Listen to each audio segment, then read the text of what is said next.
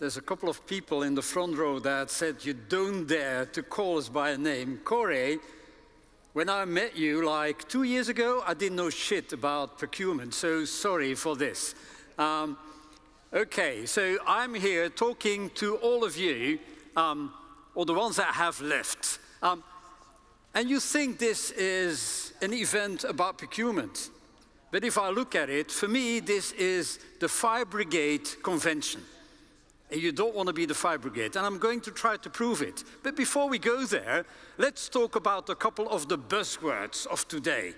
A couple of the buzzwords of today, on one hand, you have ecosystems, and on the other hand, you have impact.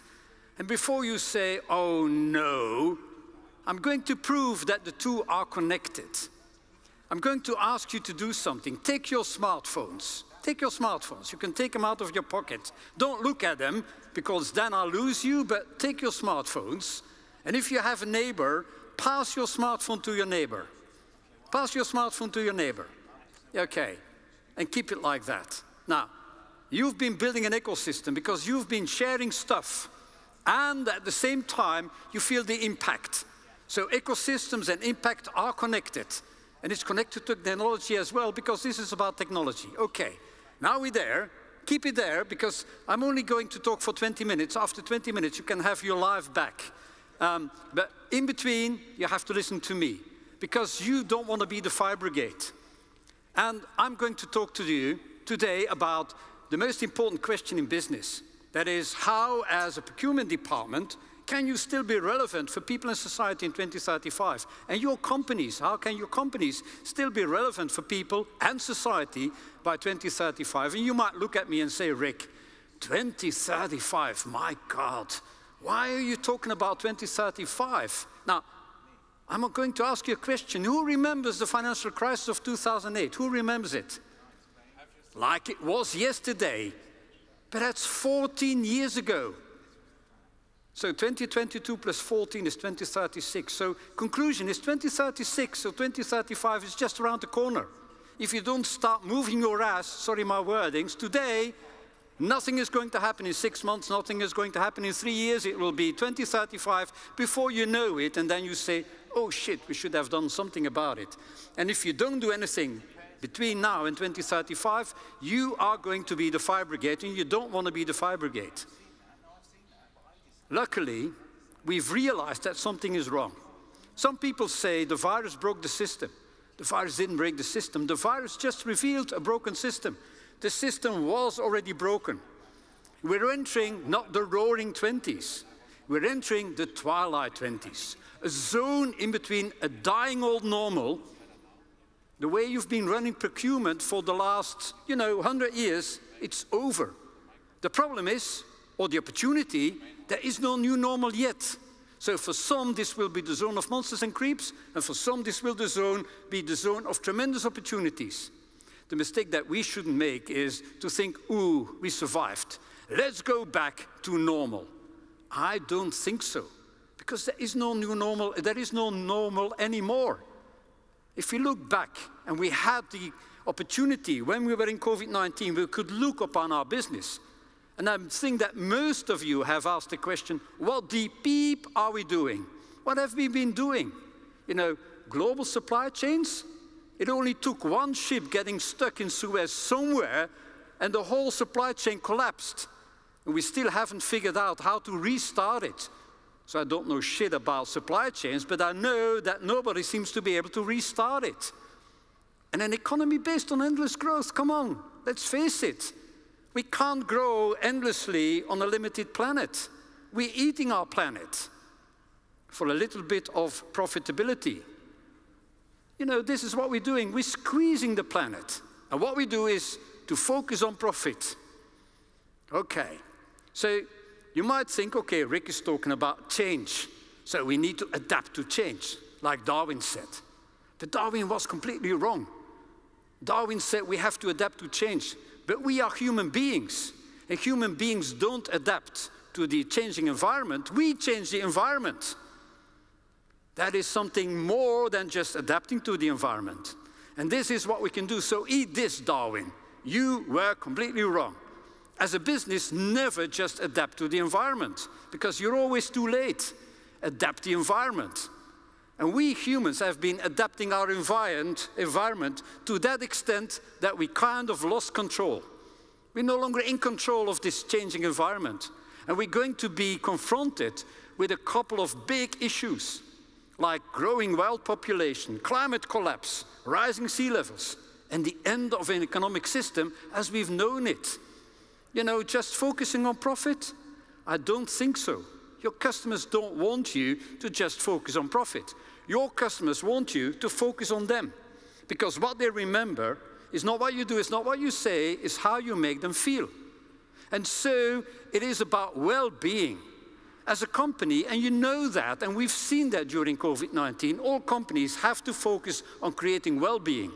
But you can't steal it from the planet. You can't steal it from next generations.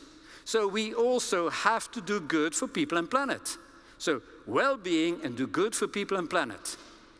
And it's not that you have to do that because of a little girl or because of an old man. You have to do this not for Klaus Schwab of the World Economic Forum that says, hey, this is the moment for the Great Reset. That's not the reason. The very reason that you have to do it is for your kids and your grandkids. I'm a granddad, so I care about the future. And I don't want my grandchildren to look at you and ask, what have you done? What was your impact? Have you stopped it? Have you reversed it? Or did you do like nothing? You can't live like that anymore as a company. What I've also learned from my grandchildren is to do this, to have imagination. This is an amazing scene out of Cinderella. Cinderella wants to go to the ball. And then the fairy godmother comes up with a pumpkin and the mice.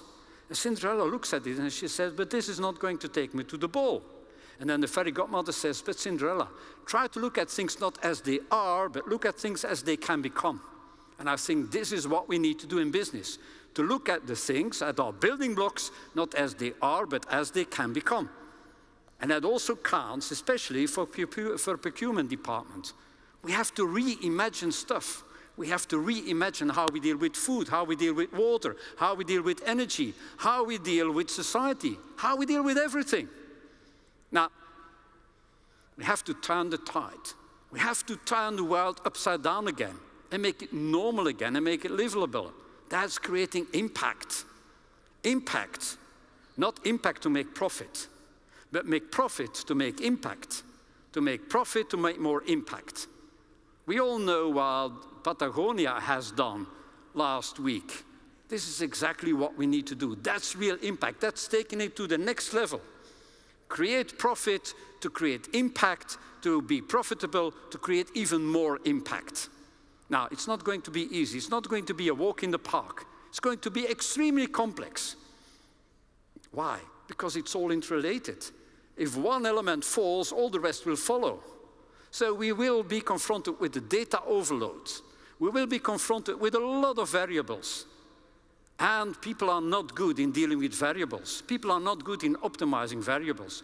But luckily, we will have the assistance of augmented intelligence.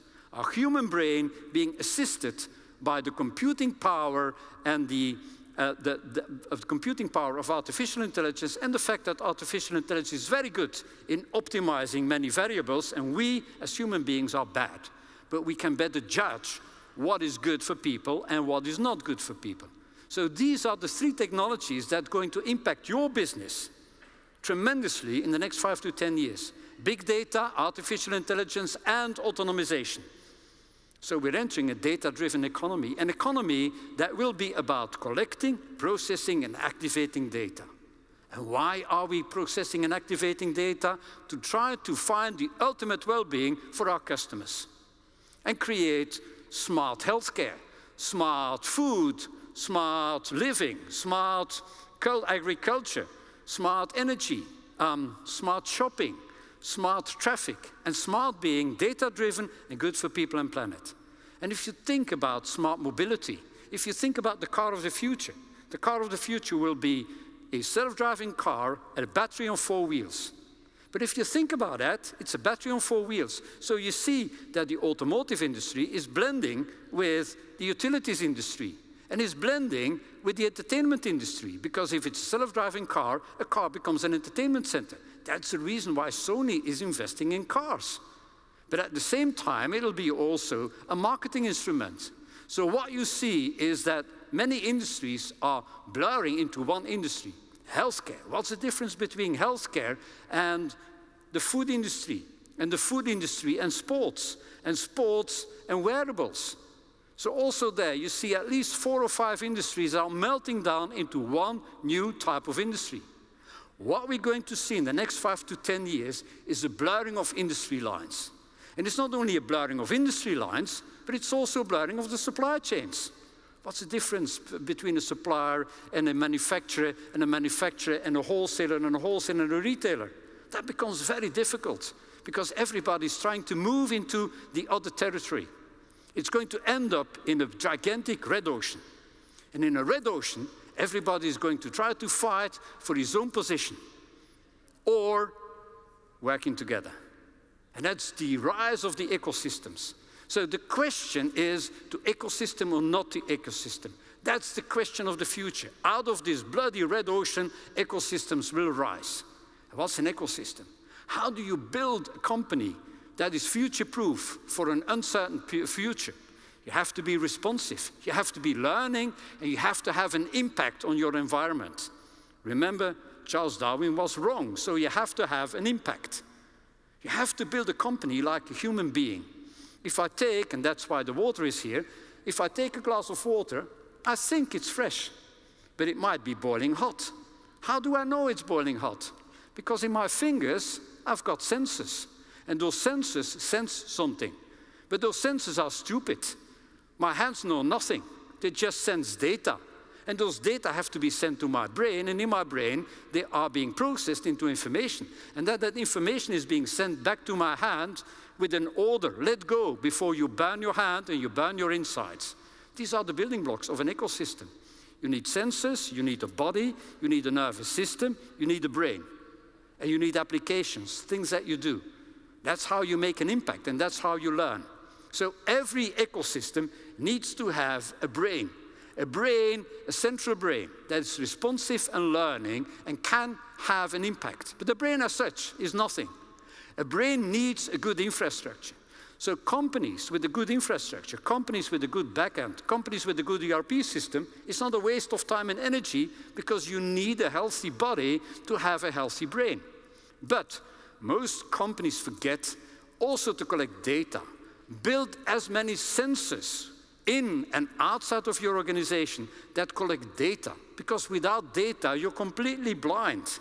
So the more data you can collect, the more you will be able in the future to react to something that you didn't know that you had to react to when it's there.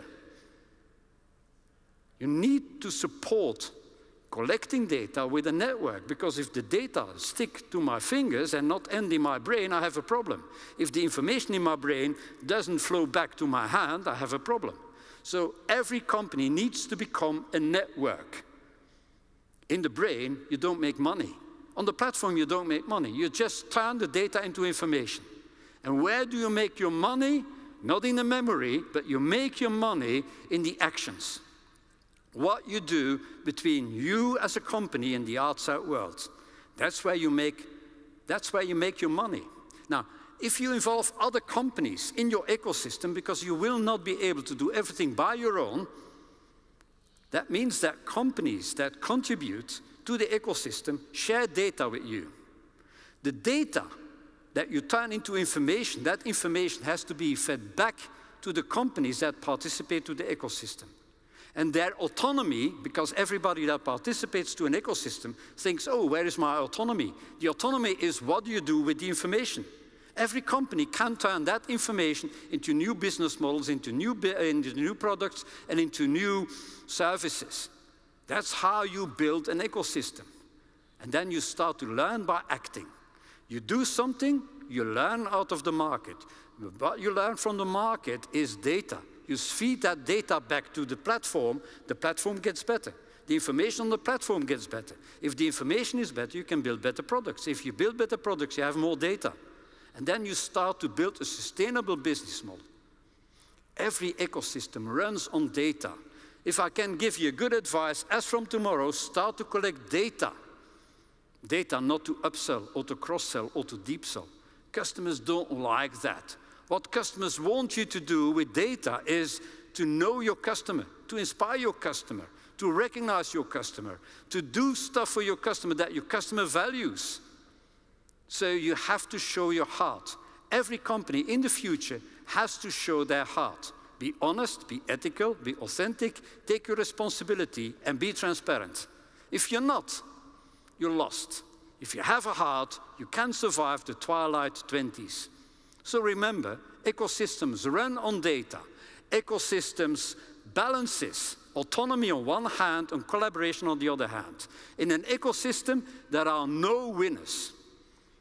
So it's not the good old procurement where you try to win and try to be stronger in the supply chain. There's no winner in an ecosystem. And the raison d'être of an ecosystem is impact, creating impact. But it's got devastating effects. The devastating effects is that if we think that we survived the first wave of digitization, we haven't seen anything yet. It still has to start. It still has to come. And don't be surprised. Don't be surprised. Don't do what you did yesterday all the time. You know, the beach chair model. Putting beach chairs on the beach and renting beach chairs. You know, what you do in the morning, you wake up a little bit earlier and you steal a row from competition. And then you have your market share. You increase your market share. But for the rest of your day, you're locked up in your market share. So you go to procurement and you say, buy smaller chairs, buy them in China, they're cheaper, give them fancy colors, all that type of stuff, and you're very good at it. But you're not watching the ocean. And when there is a new wave approaching your beach, you don't even see it. And when that wave turns into a tsunami, and you don't see the tsunami, the only thing you can do is scream and run. But you're so busy with your beach chairs that you don't even see the tsunami coming. And even if you see that small wave on the horizon, you're going to minimize the wave. You're going to say, yeah, but the wave is not that big, and the impact is not going to be that huge, and I've still got plenty of time. What you need to avoid is becoming the fire department. And why do I say that? Has anybody seen this, Chernobyl? If the first episode reminds you of your own company, scream and run. Sorry. What happens? What happens is this. You know, something bad happens. Boom, a nuclear explosion. The virus, you know? And then what most companies say, after the virus, let's go back to the good old normal. That's also what happens in Chernobyl. You know, the scripts. Something bad happens, and let's use the scripts of the old world. And I disengage the clutch. I'll disconnect the servos from the standby console. You two, get the backup pumps running. We need water moving through the core. That is all that matters. The good old procedures. We need water running through the core. And then you, from procurement, all of a sudden you realize that the outside world has changed, that the old rules don't apply. And you walk in, and this is what you say. There is no core. It exploded. The core exploded. There is no core. There is no old world anymore, so the procedures of the old world are not going to work. That's what you're going to scream. And you know, this is what is going to happen. Shock. Get him out of here. Get him out of here. They're not going to listen to you. And then this happens. We're wasting time. Let's go. Get the hydrogen out of the generators and pump water into the core. What about the fire? Call the fire brigade. What about the fire? Call the fire brigade. You don't want to be the fire brigade. When there's a fire, you don't want to be the fire brigade. You need to be the guy that walks in, that runs in and says, there is no old world anymore. When you're obliged to do procurement like it used to be, you're doing the wrong stuff. You're doing the old procedures in a new world. So have the guts to tell whoever is giving you the instructions that the instructions no longer apply. And don't wait until you are being asked to be the fire brigade, because you do not want to be the fire brigade. Now, you can't go back and change the beginning. You can't go back and restore it, but you can look where you are and change the future. So, dear procurement people, take the pen and write your own scripts. Don't wait for somebody to write the scripts for you. Don't wait for somebody to call you and ask you to be the fire brigade. You can write your own scripts. There's never been a better moment to do that. Now, before I end my keynote, I want to give you one good advice. Use your superpower. There's a superpower that all of us has, and that superpower is this: curiosity. If you want to survive the twilight zone, whatever department you're in, you have to have passionate curiosity, because passionate curiosity is going to help you. Why passionate curiosity? You know what is curiosity? Curiosity is what happens to me when I go shop with my wife and my 2 grown daughters in the shopping center. This is what happens.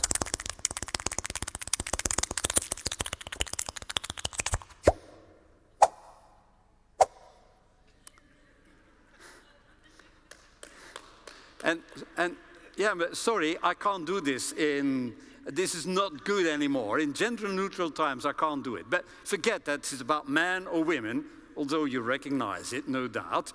But this is about 2 types of companies. Most companies run that company like I do my shopping. You know, eye on the ball, I have my 5-year plan, I don't get distracted. But then you never see the next opportunity or the next big threat. You're never going to see that wave that approaches your beach that is going to turn into a tsunami. So I do a plea for companies, also you, to apply more curiosity in what you do. Be curious about the outside world. The fact that you're here is that you're curious, so that's good. If you're curious, you will never become the fire department. So implement a new KPI, the net curiosity score. If you can enhance the net curiosity score in your organizations, you will never be disrupted. There's a good reason to do that. And if you are curious, then you're ready. And let the games begin. Take the pen, write your own scripts, and be leading in the change, and don't let the change lead you. Remember Darwin, it's not adapting to the environment, adapt your environment. I wish you good luck with it. Thank you.